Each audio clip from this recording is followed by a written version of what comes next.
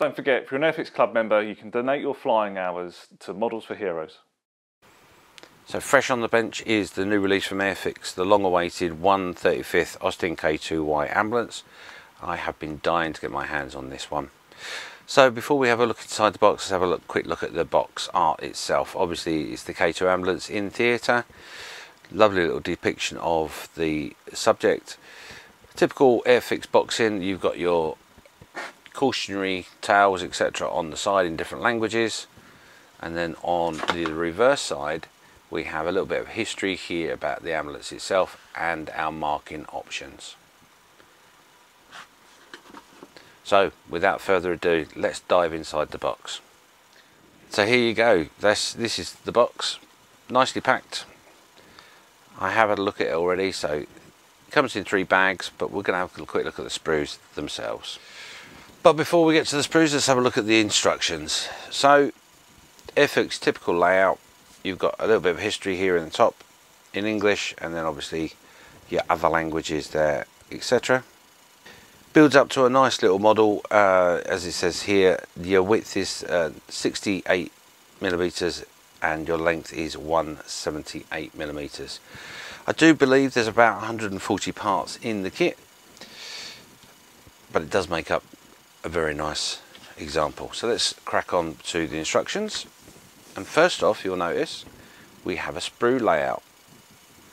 I'm glad to see that. Well done Airfix. The community's been asking for that for some time, and it's the first time I've seen it in a set of instructions, so we're liking that. Anyway, let's crack on through the instructions. As you can see, there are some important bits in which you've got to watch out for, making sure you fix the parts of our chassis in the right order and the right way. Take note of that. And then obviously we're moving on to the engine and suspension. Still doing the chassis in sections 3 and 4, putting our differential in and drive shaft, exhausting, all that sort of goodiness. And it does say here a cautionary note of assemble in numerical order, and they have numbered the parts in which order to do it, just to make sure you don't make those errors. Moving on to putting our wheels on, etc., building up this subber section quite nicely, and then we're on to the main box of the ambulance.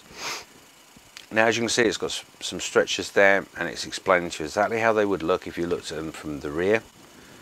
So lots of helpful little tips on how to get it all done properly. Then obviously you've got your door, your internal door coming into, that goes between the driver's section and the rear section, and then onto our stretchers, etc., to add in 4 sets of stretchers. These go onto the side wall. Then we're looking at our driver's compartment, some decals that are going to go onto our dashboard, and as you can see, it's explaining exactly as you go along everything you need to know, nicely laid out, quite simple to follow. This obviously gives you a second sub-assembly, and then that sub-assembly goes on to the first assembly to create your vehicle. Nice little section there of your steps into the ambulance. You can have them folded or unfolded, so some choices to make there. And again, remember here, assembling in numerical order. So yeah, nice little set of instructions, and then you're done. You're on to part 18 and 19, and you're just finishing off the bits and pieces, and then you're on to your colour choices. So as you can see, one of our first options here is the Army Service Corps in Western Europe in 1944. Then we go to our North African campaign in 1940, which is quite colourful. And of course, how could you not have your British Army in Alexander in Egypt in 1942, because you know there's going to be lots of ice cold in the lakes. And the last one, of course, is our Territorial Auxiliary Service in England in 1944, which of course would be the service in which Her Majesty in her youth trained and took part in. So there are our call outs. Lots of other options out there that you can do. I've certainly got a few in mind, but yeah. So there you go, there's our instructions. Let's move on to the sprue.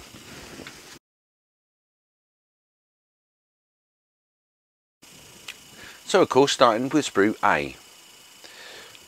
Very nice, cleanly moulded.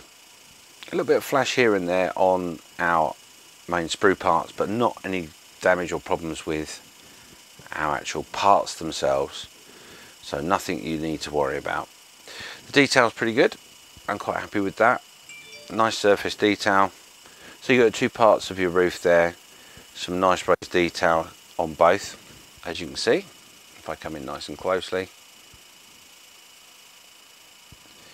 And as we go through the sprue, you'll see all your other bits and pieces. All nicely done. And this is the section for your footplate at the back.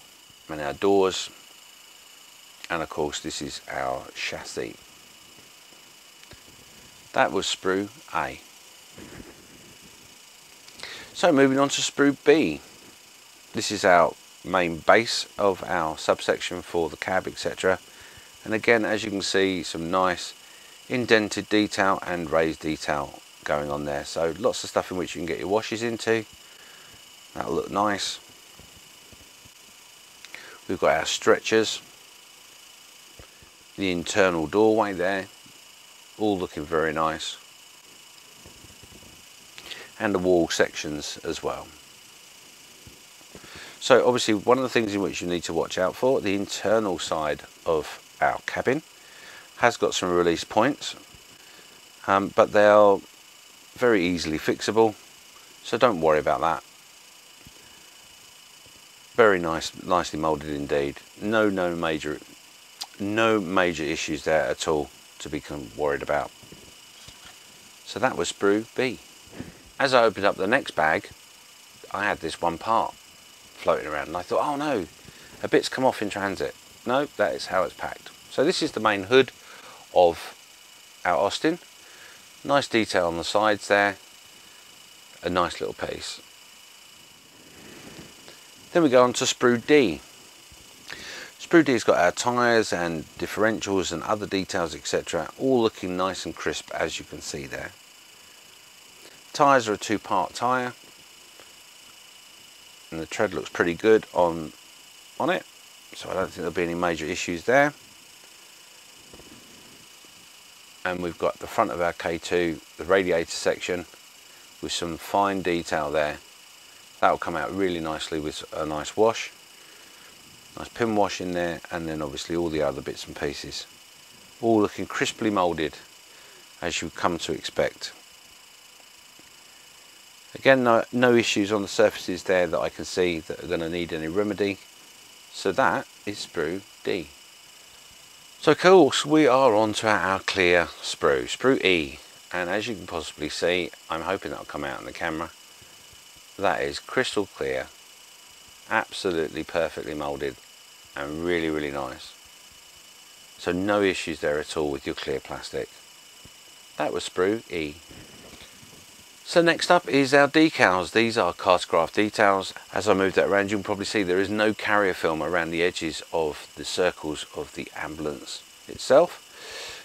And you've got obviously your extra decals there for the versions in which you make. Decals here in the top corner for the internals of our driving cab. And then obviously our numbers, etc. here. Really look nice, really well put together, and like I say, no carrier film or anything on there to worry about. They are the decals. So as promised in the kit, we have some photo etch. Not a great deal, but it's there. It's nice to see that addition in the kit, Airfix. Thank you very much. That will pop a little extra detail out on your model.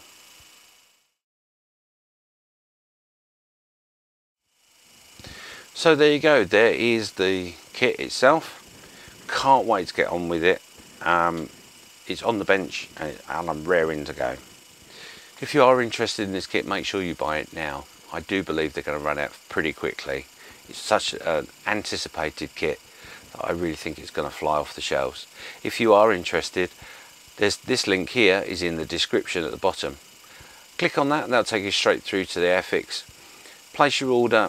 Now there is two that you can get right now. There is the kit itself, or is there a bundle as well which you can get, which involves a Airfix glass. A nice little touch. But like I say, if you click the link that's in the description, it'll take you straight through to the website. And at no extra cost to yourself, a little donation will be made to this channel to help bring you up content. So there we go. I hope you enjoyed that. I'm going to be doing a build series on this as soon as I can. And believe me, I am gagging to get on with it. But from the K2, the bench and myself, bye bye for now.